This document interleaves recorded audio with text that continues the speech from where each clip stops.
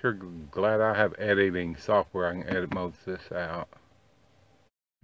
Okay, the question from Brian, well, I'm going to tell you the last name, from Brian was, hey,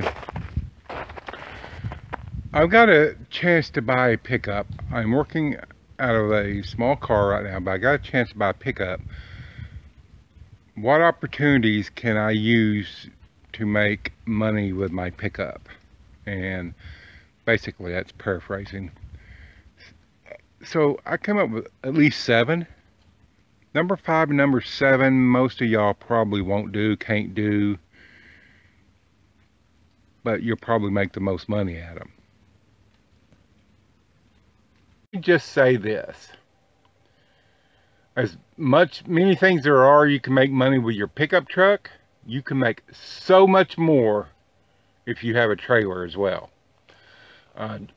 Junk removal, put you some of the plywood sides on it, 4-foot, make them 4-foot sides, and bam, paint them. You can advertise on the side of them, and you increase the capacity of your trailer. Man, it was cold out there. I had to come in and warm up. So, how are we going to make money with a pickup? Like I said, there's a bunch of ways to make money with a pickup. Number 1,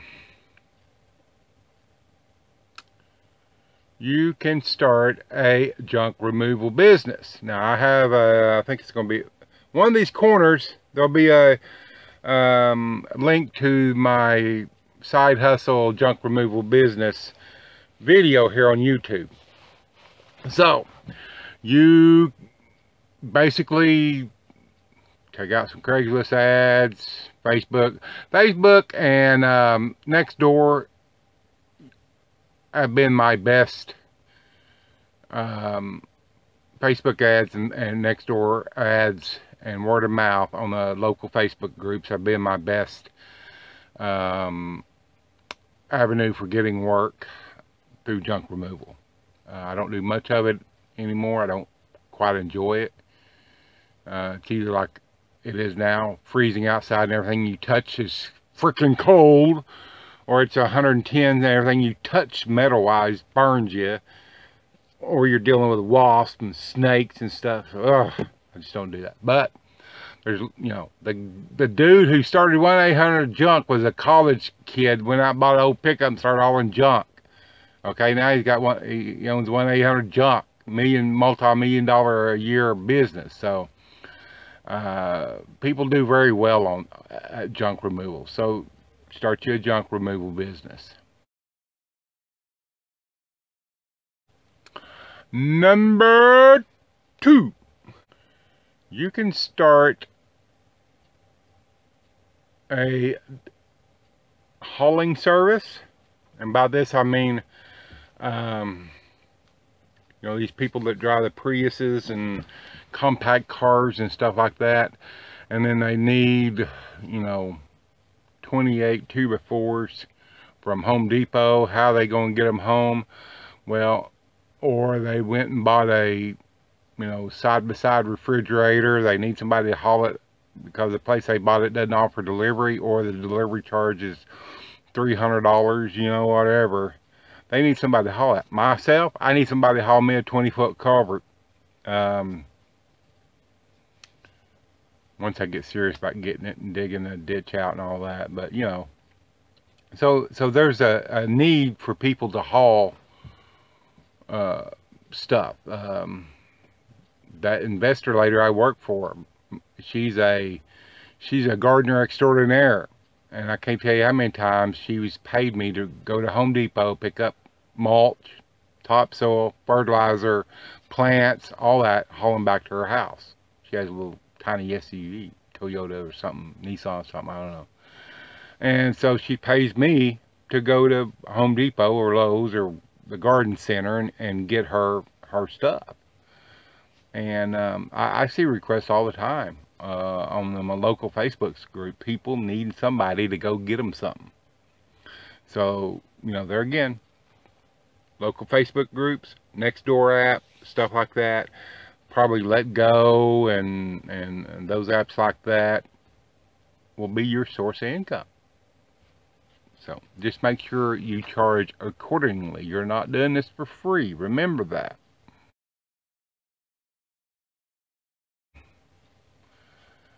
Moving service. I hate moving, but there's an old saying says if you got a pickup, you got friends, or if you have a trailer, you have friends. So, and that's pretty much true. If you got a pickup or a trailer, sooner or later somebody's going to be calling you up, asking you to help them move. And I've done it buku's time. I don't like moving. I hate moving furniture, and it always seems I'm the one that gets called to do it. There again, huge multi-million-dollar companies have been started, moving companies have been started by somebody with just a pickup and a trailer, sometimes moving. You can do this with just a pickup. There again, if you got a trailer, you can make more money. And just don't sell yourself short. You're going to need probably less than $200 of supplies, and probably less than $100 if you really play it right. You can go down to Harbor Freight, get your appliance dolly, furniture dolly, some moving blankets, and you'll be set to go. Some package of straps or so from Walmart, strap your stuff down. What else do you need? Because that will get you going right there. Number 4, I think we're on, is a courier service. If you live from a mid-sized to a huge city, courier services are huge, and they're not always just delivering letters like a lot of people think. It can be packages. It can be, if you have a van, if you have a van, this will work probably better than if you have a pickup. But if all you got is a van, you can do these things too, most of these things too. So don't feel left out. Well, I just have a 3/4 or 1-ton cargo van, I can't do nothing. Yeah, you can do most of these things too. But there are companies all the time needing something taken over to this location, or they sold a couple boxes of this, and this company 200 miles away, they need that today. Hey, can you deliver this? You bet. Okay. Couriers do very well. Some of them you can actually get dedicated routes, but usually that takes you a while to get dedicated routes. That takes usually you showing them been in business for a while, and you've proven that you're responsible and that you can deliver what you promise. Number 5, and here is kind of specialized. Number 5 is a hot shot service. For those who don't know what a hot shot service is, you will probably at the minimum need a flatbed pickup, but that's 3/4 or 1-ton. Yeah, I know people do regular box on their pickup, but not very many. And if you really want to make the money, you'll get a trailer, a gooseneck trailer with heavy axles, at least 7,500 pound axles, bigger than that if you can, depending on what you want to haul. But hot shot service is very popular in areas that have a lot of oil industry, or just mechanical industry, machine shops, welding shops. They're always needing stuff hauled to and fro. But even trucking companies will use hot shot services to run less than truckload LTL freight. Probably if you're starting off in that, though, unless you've got a track on the inside, you're probably going to want to start with a company doing that. But you play your cards right, you can make a lot of money with hot shot service, and you may probably need, you will need a CDL. You can take a Class A CDL test in your 1-ton pickup pulling a flatbed trailer. That's how I got my CDL.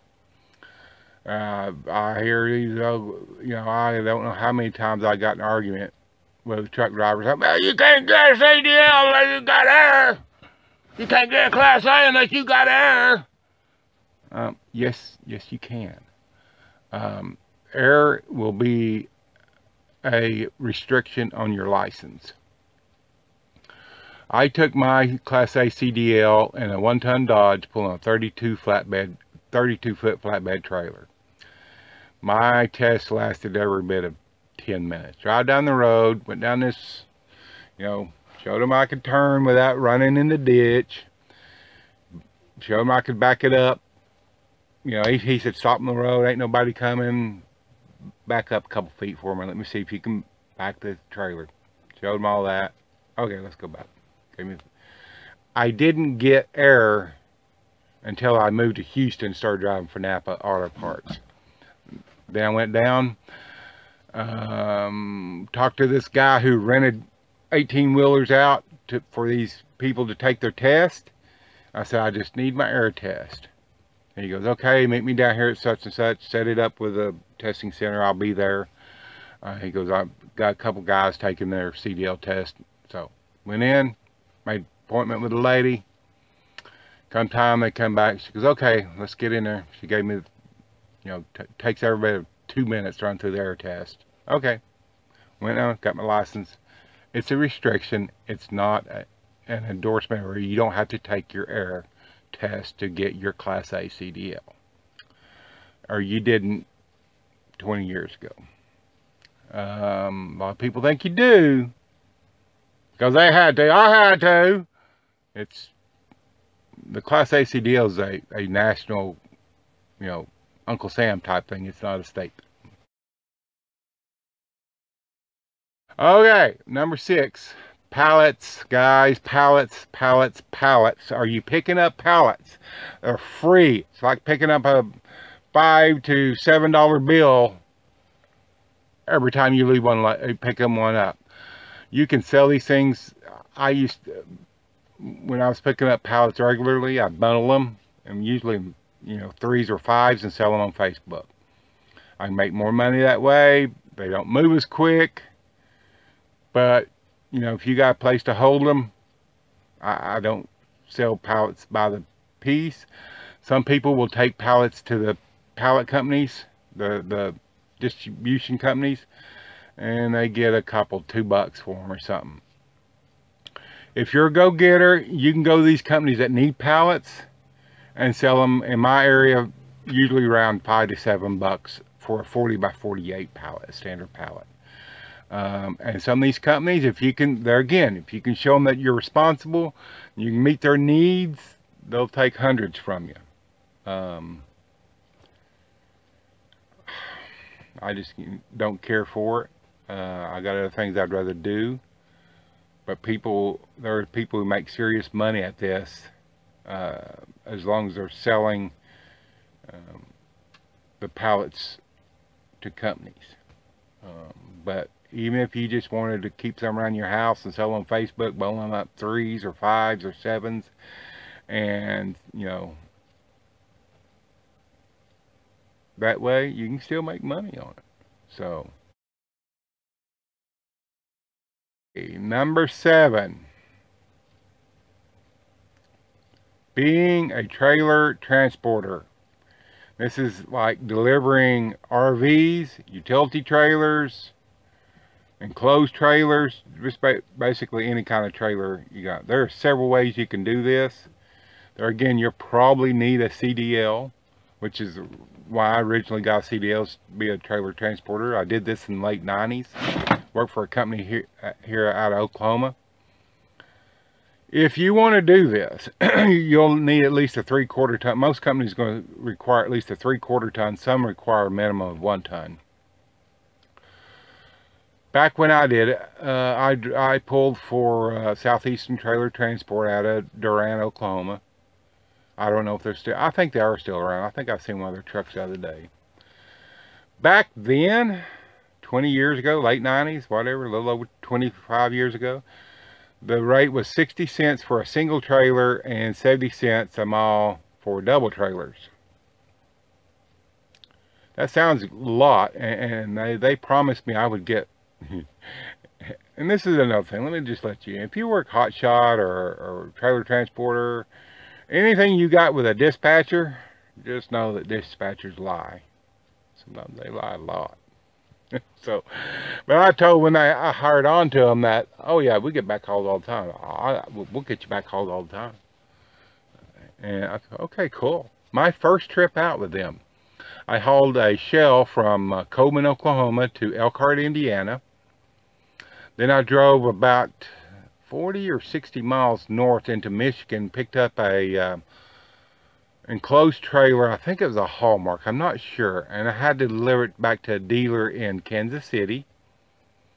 Picked up a Sooner horse trailer in Kansas City and hauled it down to Duncan, Oklahoma, to the Sooner plant down there. It was like a 4-day trip right there. I made 1,800 bucks. I thought, oh boy, we rolling in the money. Well, about the 2 years I worked for them, I only got 3 backhauls, and that was one of them right there. So, and you know, they'd always say, well, if you wait around, well, here's the thing about waiting around. You got to sleep someplace, which I usually sleep in my truck. You got to eat, shower, you know, all kinds of good stuff. Some people, though, they leave in their truck for a week waiting for a backhaul. I wasn't that patient. So, other players in this game that I can remember being big, most of your players are going to have some type of office around Elkhart, Middleton, or Middlebury. I think it's Middlebury, Goshen, Indiana. That's the RV capital of the world.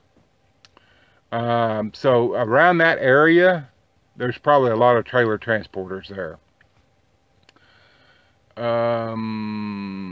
But some of the big players I remember, Horizon, Starfleet, Classic, are the 3 I remember being big. I almost went to work for Horizon when I left Southeastern, but that time I decided to get married, moved to Houston, drive for Napa Auto Parts. So, and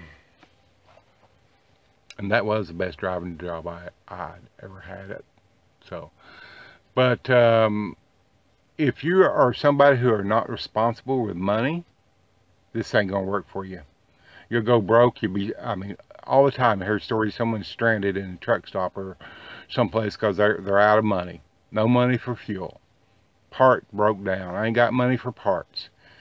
So unless you're driving for somebody, even if you're driving somebody, you still have to be financially responsible, or you'll end up someplace in Podunkville, USA, dead broke and starving to death. Seen it more than once on the road. I was broke down in Iowa City, Iowa for 4 days. Dropped a drive shaft out of my truck. I still think that was the dealer's problem, but no, well. Anyway, it took them forever to get a drive shaft in, fix it. And it was a blizzard, no less. So anyway, but I had the money to fix it. They just wouldn't fix it that as quick as I needed them to fix it. But you'll be delivering, like I said, RVs. So gooseneck trailers, bumper pull trailers. So you'll need a RV hitch. You'll need some type of gooseneck hookup, and you'll need at least a 5,000 pound rated receiver hitch. The good thing is, a lot of these companies, as long as you have your CDL, and some may not require CDL, you just need to check with every company, but some will hire you with no experience. As long as you just tell them you pull lots of trailers. So it's something to check out. You can make damn good money with the number 5, number 7, but it requires a little bit more effort on your part. So I hope this has helped some of y'all. Get your pickups, get out there, and you don't need a new pickup. Old 1995 Ford F-250 with a 7.3 diesel with an 8-foot bed, you're golden, you know. So anyway, hope this has helped y'all. Get out there, Make that money with your pickup. Donald, Blue Collar DIY. I got an article over on the blog if you want to take a look at it. BlueCollarDIY.com. We'll catch you on the next video.